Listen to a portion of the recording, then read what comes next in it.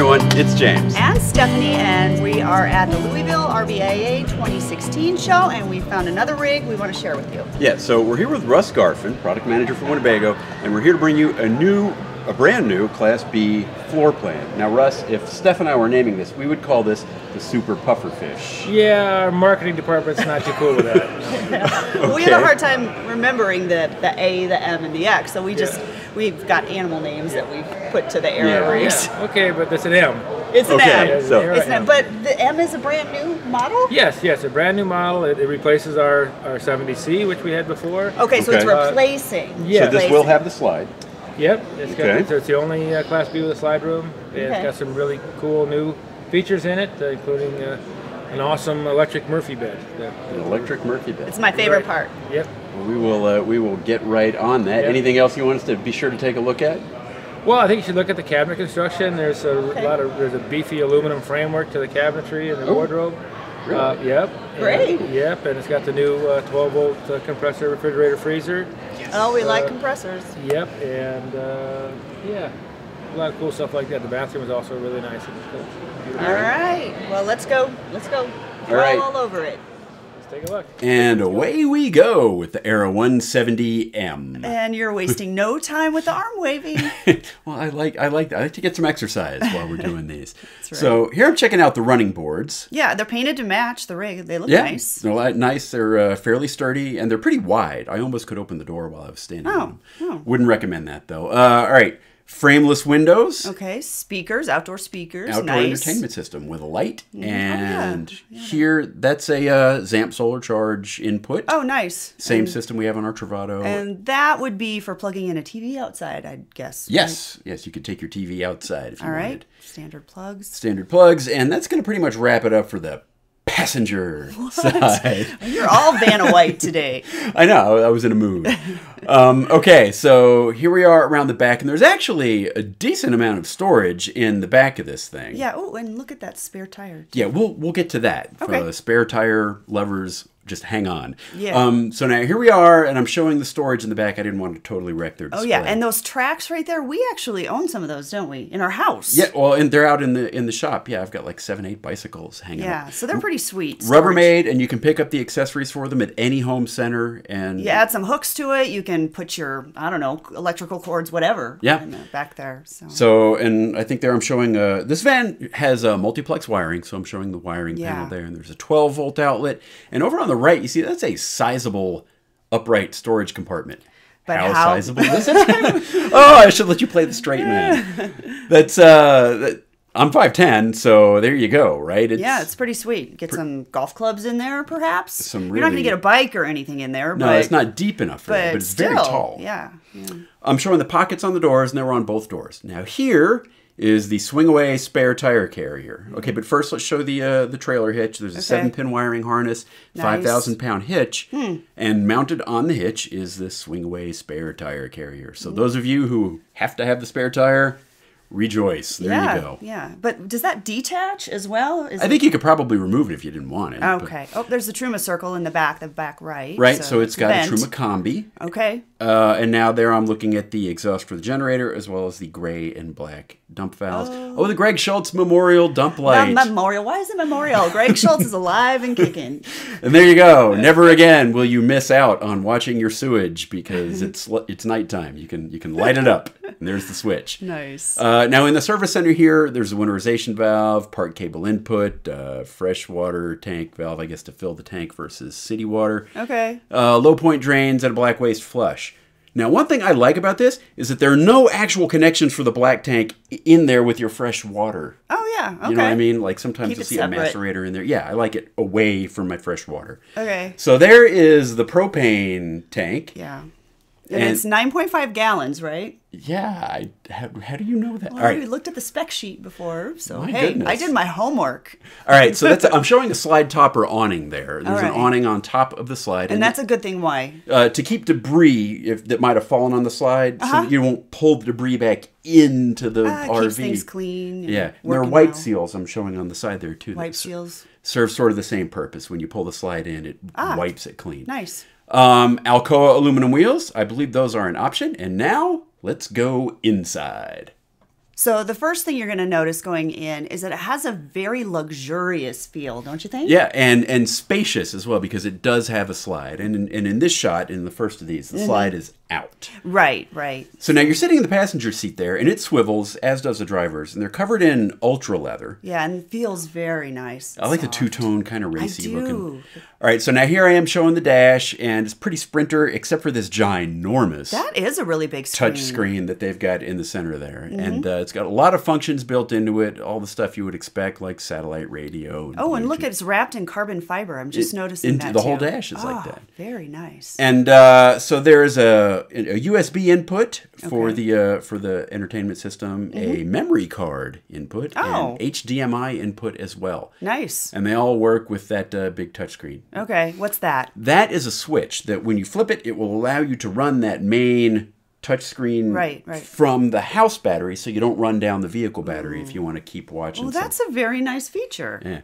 Yeah. Backup camera I'm showing there. Oh, okay. What's this? That is a Mobileye system. It's like a RV safety system. There's no rear windows on this. Okay. So they've added the Mobileye here, and it will show you. You can look online. They've got a whole website. It's a third-party product. Okay. But it'll show you like how many people there are, lane departure, like if there are kids walking behind your rig, that kind of thing. All right. I recognize these blinds because we used to have these in our old RV DOS Bus. In our old Sprinter, yeah. Loved them. We added them ourselves because we love them so much. Right, and they come on the Era 70M here. Very nice. Just on the front, though, on the sides, they've got regular, like... Oh, okay. Okay, got it. Boarded kind of a shut-off. Here you're showing a rather large overhead storage compartment. Yeah, it was pretty deep. I couldn't even reach the back. So. And along with the, we would call this the super puffer fish because, they've upgraded the cabinetry, the multiplex wiring, which you're seeing some of here. Right. Yeah, well, the super puffer fish is just much more upgraded. It's from casino the swanky feeling. feeling. And it seems like they keep doing that, doesn't it, with the Era line? Everything's getting more swanky. As they renew each of the floor plans, yeah, they're all getting the gloss cabinetry, the multiplex wiring. Yeah. Upgrades like that. Now here we're making the bed, and we like to show this in real time, so more or less real time. So this pole is the short pole. This is going to be for when you're making the bed. There is a long pole for when you're going to have this be your dinette as well. So this isn't your dinette table. Right. And I don't know if you caught it, but there's also a bit where you slid that seat bottom forward. Oh, yes, yes. So that's step 1 is sliding the step forward. And then step 2 is the table. Step 3, lower the drawbridge. Yep. Super easy. Push a button and there you go. Bed is down. The bed is down. Now, the bed, when you jump on it, is a 52 by 75 bed. So that's close to queen. Not quite queen. Not quite, but it's pretty darn close. It's a lot bigger than our bed in our Travato. Yeah. So now, here we're showing some behind-the-bed storage kind of underneath these extra cushions. Yeah, but that you can only access when the bed is down, so keep that in mind. Yeah, don't put something here you're going to need all the time because you can only get to it with the bed down. Right. There's some other pockets there and some USB outlets, so I'm guessing that's cell phones. Yeah, I'd put my phone in there, my iPad. This would be good for, like, extra pillows or something you wanted to put on the bed. Yeah. Because, again, you're only getting to it when the Murphy bed is down. Now, what I'm showing, that black thing kind of front and center, that's an MCD shade. Yeah, and they were thinking of everything here. So they did that so things wouldn't spill down in the crack. Right, to keep you from losing things in Never Never Land when you put the bed up and down. All right, so now we're showing more multiplex wiring here on the bed, and let's show you why this is a fantastic thing. Okay, yeah, there's a light on the bed. Great. Nice. You can get that with regular wiring. But what you can do with multiplex wiring is, bam, turn off every light in the coach. So, like, you get in bed and you're like, crap, I forgot to turn off the bathroom light. Boom. You got it right there. Yeah, that's nice. It's very nice, and with the multiplex wiring, it's easy to do. Yeah.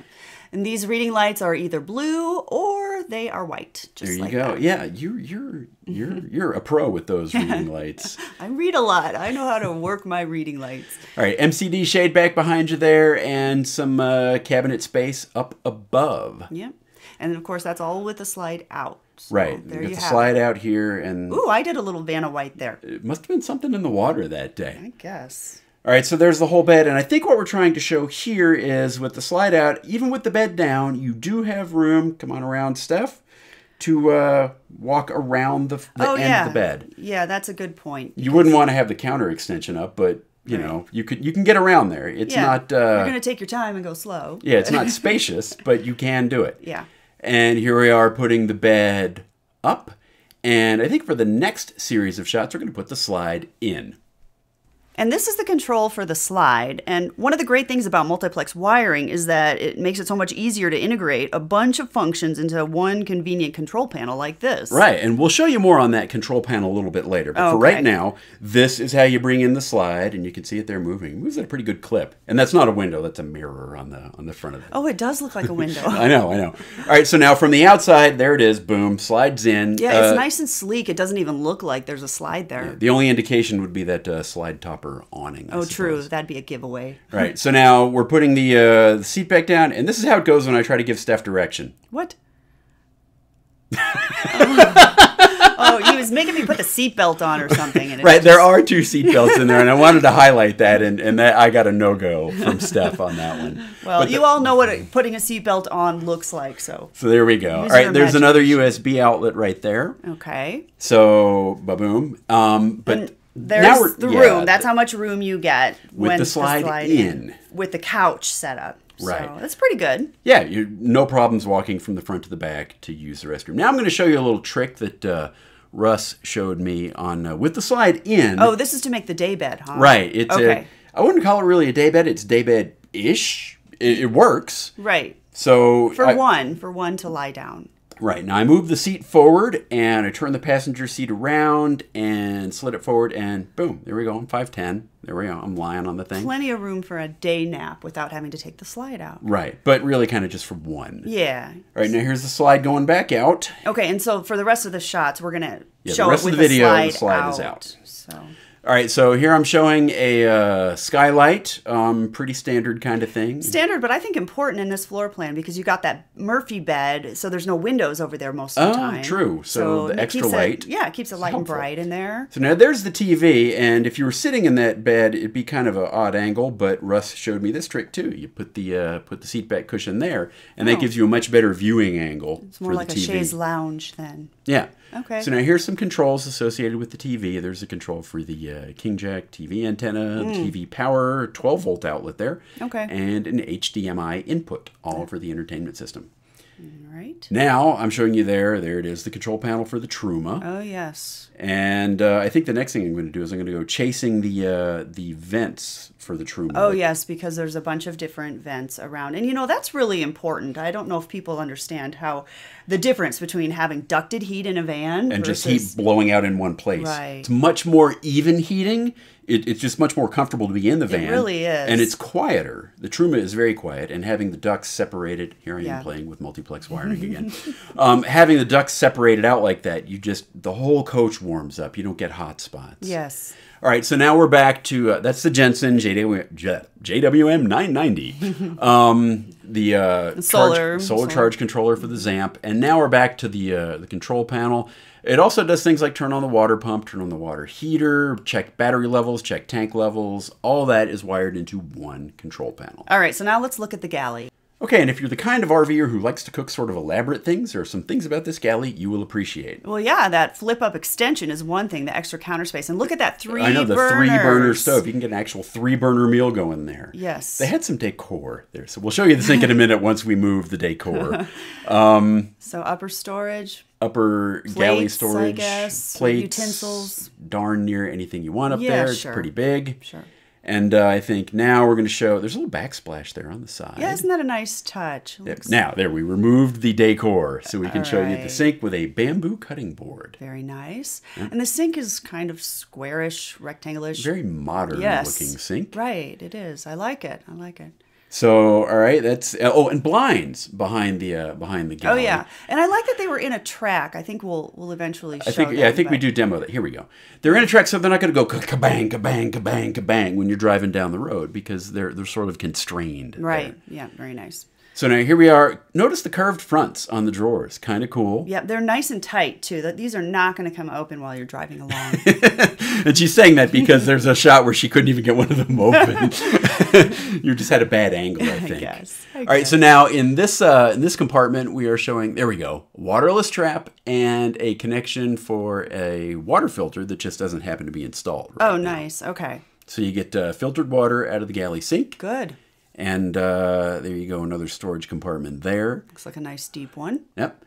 Now here, go ahead, Stef. No, the fridge is nice. It's a NovaCool fridge. It's a compressor fridge. Right. And I think it's like 6 cubic feet It's something close to that. It's pretty darn big. It's nice and deep. I don't even know if this is doing it justice, but you're going to get a ton of stuff in that freezer fridge. on the bottom. I approve. I like the freezer on the bottom just from an efficiency standpoint. And the microwave was convection. I don't know if you could see that. But. Indeed it was. And storage in here, it's a deep compartment.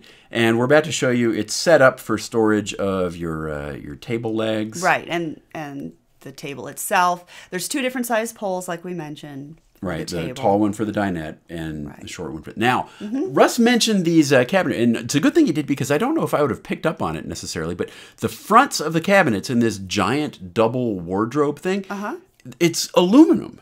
And it keeps the cabinets much more rigid, because that's a large expanse of cabinet. Interesting. And you're building it in a moving vehicle, and so that front frame you see is actually welded aluminum. Oh, really? Yeah. Oh, I didn't know And then the that. shelves behind it, there's wooden inserts in the shelves, and then there's obviously some wooden drawer boxes. But the aluminum framework is an interesting touch. Yeah. So electrical service center underneath. This is the 12-volt side of things, and quite literally it's the 12-volt side because on the other side is the 120-volt side of things. So there you go with the electrical. All right. So now here's the inside part of the air conditioner. It's Coleman Mach 10. Yep. And What's so funny? Oh my! This is what happens when you let James decorate. Okay, sorry. We're back in the bathroom now. The shower is fiberglass surround, not just plastic, but fiberglass. And it is a dedicated shower. So there's no sharing that water with the sink. Right. 3-panel sliding door Look at there. that. That is very nice. It's very homey feeling. And there's no way to shoot this without getting the camera, so there I am.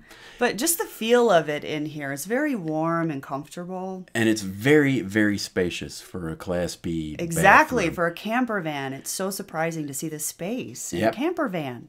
And here we go. We're showing all the storage in the bathroom now, most of which would be taken up by someone. I won't mention who. Hey, on our last trip, who took more clothes? Well, my clothes are physically bigger than yours. Oh, okay. China toilet, worth pointing out. Very nice China toilet bowl. And to the side there is a shelf for reading material. Or whatever. Or whatever. Yeah, that's nice. And a drawer. I'd be lucky to get half that in bathroom storage. So there we go. Well, there's enough storage in here. You can have that drawer. I'll give it to you. Really? Sure. We'll see. Sure.